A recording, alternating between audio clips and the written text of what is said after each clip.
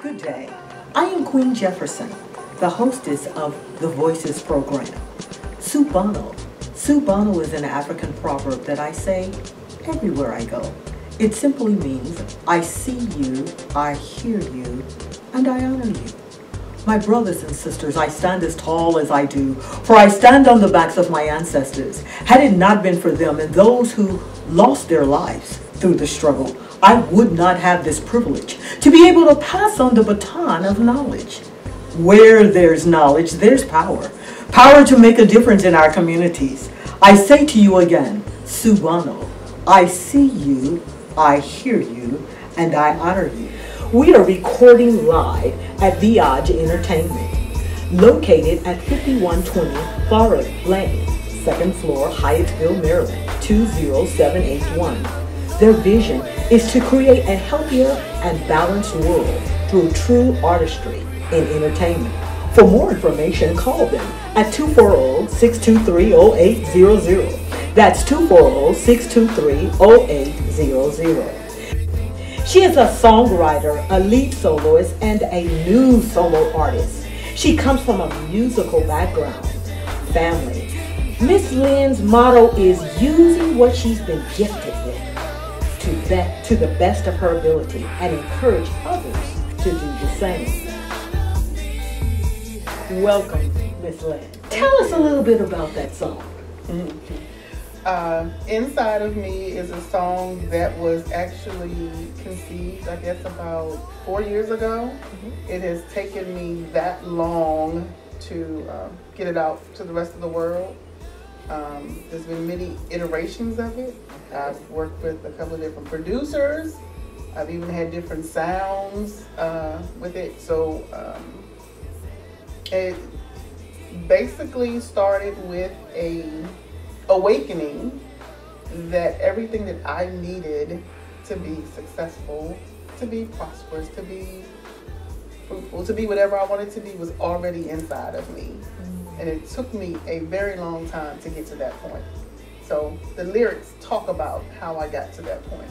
Your inspiration for songs, where does it come from? Life. Life. That's it. Talk to us about life. Life.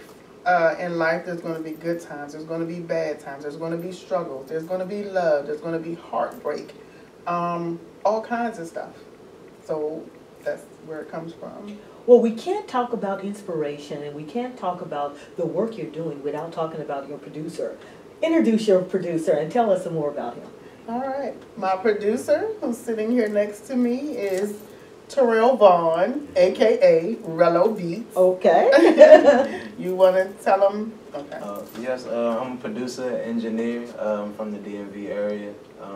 I've been in music for about 10 years. I would say I've been doing music my whole life, but being very serious with it and business-like minded with it for about 10 years now. Yeah, and I'm just steady pursuing my dream. So, Mr. Vaughn, what do you like most about working with Miss Lynn? I like initially the relationship because it was different for me. It was taking me out of my comfort zone. I never worked with an older artist before, and I wanted to create something new, you know. I wanted to bring the old feeling back that, you know, my parents expressed and that I saw as a young person. I wanted to bring that old feeling back, but with the new feel too, though, to my generation, you know. So, and I felt like we accomplished that, you know. Can I fix something though? You keep saying the word old. There's nothing old about me. Maybe wise, seasoned, you know, something like that. Personality Okay, yeah, okay, thank you. You know how the youngins do. They talk. Right. They always say if you're over 30, you're old. It's my way of having respect. Yeah. And we applaud you. And the young men now that are doing positive things, this is great. Yeah, because you now are bringing both cultures together in one. Miss Lynn, you talked earlier in an interview about your mother being your greatest motivator. Tell us more about that. Oh, wow. My mother, since I was young, my mother has always encouraged me to sing. Anytime anybody said, we need a singer, my mother was the one to like force me to sing, even though I didn't want to. I didn't want to be in the limelight. I didn't want to be out in the front. I was fine singing at home in front of the stereo where we used to play our 45s and albums and stuff. I was fine doing that. I was fine singing on my grandmother's porch with my cousins. But my mother obviously saw something in me, and she felt like I had a gift that everybody else needed to see. So she would always push me. And she's still doing that today. Still doing it. I started singing growing up in the Baptist church as a young lady. She was the one that kind of like pushed me out of the boat, for lack of a better word. Anytime anybody was looking for a vocalist, someone to sing, she would be like, my daughter can do it, my daughter can do it, she sings. So yeah, I would say she was the one that kind of pushed me, motivated me. Growing up, I was always really shy. Things that I'm doing now, I would not have done earlier in life. So at some point, and I can't even tell you exactly when it happened, I got the courage to step out and do those things that I enjoy, those things that I love. Like I said, I used to write poetry when I was younger. I wouldn't share that with the rest of the world. My mom was probably the only person that knew, but at some point in my life, I figured out that no matter what you do, there's going to be somebody that doesn't like it. So you may as well just do you. Just be yourself. Did your mother also, Mr. Lynn, talk to you about or encourage you to be a producer? But actually, it was really my father that planted the seed in me. He used to play music all night, used to drive us crazy. But he loved his music, though. He still, to this day, you know. And as a youngin', you know, I used to find out that he used to DJ parties and stuff like that. So I've always been around music, you know, from day one. So. How do you get your inspiration to write your music, Ms. Lynn? Again, writing is something that I've done since I was younger. I used to write poetry. Okay. And coincidentally, my mom was the only one that knew. Like, I would write these poems just about anything. I remember when I was 16, my mother decided to get pregnant again. So, when I was 15. So I have a sister that we're 16 years apart. Wow. But during that period, I wrote this little poem. So Mama's having a baby, something. And I mean, I would just write again, about life, just different things that were happening. But that's interesting that you said you took the life of your sister being born and wrote from that. That's powerful. Do you write your other music in the same way? Yes. Give us an example. Let me think of some of the lyrics. I want a guy who will treat me like a queen. You know, the kind you see on the cover of a magazine. Okay. I want a guy who will love me every day, but recognize I need some time to go my own way. Like, love on me, but give me my space at the same time. That's beautiful. Thank you. That's beautiful. Yeah, just them 2 lines. Right? Just those 2 lines. You got something for that. Yeah, and there's more. There's more. It gets a little more graphic later on, but I keep it. I want to be graphic, but at the same time keep it clean. You know what I'm saying? Yeah. Ms. Lynn, in a previous interview, you talked about something that happened in October 1998 that changed your life forever. What was that? I believe that's when I stopped smoking. I believe so. I want to know more about it because you said it changed your life. I thought it had something to do with your relationship or your son. Yes. And I remember it being so powerful, but I wanted you to share that. I didn't know how much I told you, see. But I used to smoke cigarettes, and I had a son who at the time actually had asthma, and I was always in and out of the hospital with him, not realizing that I was probably part of the reason why he was suffering. But anyway, my son, who I call my guardian angel because he's always been an old soul. He's always looked out for me. Even when he was younger, I would have to sneak out of my house to smoke my cigarettes because I knew my son was going to have something to say. Back then they were teaching kids in school that smoking was unhealthy. So he would say stuff like, you're going to die, your lungs are going to turn black, all kinds of crazy, well, not crazy, but it just made me start thinking. And on October 1, I believe, it was actually October the 1st, I asked God to take that away from me because I did not want to do it anymore. And I had tried several times before, but I think at that time, because I had gone to the Creator, I went to the source, and I genuinely wanted to stop. He took it away. That's amazing. And I have not picked up a cigarette since then. We applaud. I don't even, Yeah. Thank you. No How many desire years has whatsoever. it been now? So, that was 98. This is 2018. Wait a minute. Oh, wow. That's amazing. So that's a landmark. Okay. That's beautiful. I need to celebrate on October 1. Yes, I didn't right. realize that. Wow. That's beautiful. That's beautiful. It also saved your voice. Yes, it did. Yeah, Thank you. And you know, it's funny because one of my uncles, who's a musician, been playing all my life. I don't know, you know Uncle John?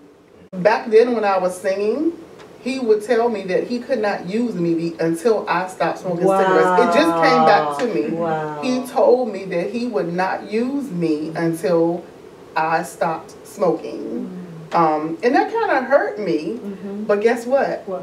I'm performing right now at a place called Middleton Hall down in Waldorf, Maryland. Okay. And guess who got me that gig? Your uncle. My uncle. All of this is like coming to me. This is so funny. It's all coming to me. Wow. How has viaJ Entertainment Wow. really changed your life? Wow. I would not be sitting here with you today Okay. had it not been for viaJ. Inside of me probably would not be worldwide on every platform there is had it not been for viaJ. Carlencia, my vocal coach, has taught me so much. More than just singing pretty. She has taught me music, being an artist from a holistic point of view. Everything from vocal hygiene, exercise, health, weight loss, spiritual stuff. Digging like really, really deep inside. Why do you do what you do? What's your motivation? What's your purpose? All that stuff. So it sounds like it changed you from the inside out. Yes. And that's very important. Yep. Do you think it had an effect on your music? Absolutely. In what way? It helped me to just be honest, just to be real, just to be myself, and allow myself to say what really needs to be said, rather than trying to do what I thought other people wanted me to do. Yeah. How has viaJ helped your producing abilities in your work that you're doing as a young man? Well, I met Carlencia when we had our studio session. She came in with Miss Lynn, and I just felt her vibe, you know, when she was coaching Miss Lynn in the booth, and it helped me, you know, guide the song, you know, like it helped. It helped with the vocals, it helped with everything, you know, like it lifted it 10 times higher, you know, so it was definitely a vital piece. That's why it felt shaky, and that's why it was like, when you got to the end of it, you have to commit right on that open up your mind, but really, what I did was okay, I just need to sing it. Sing your full voice. Okay.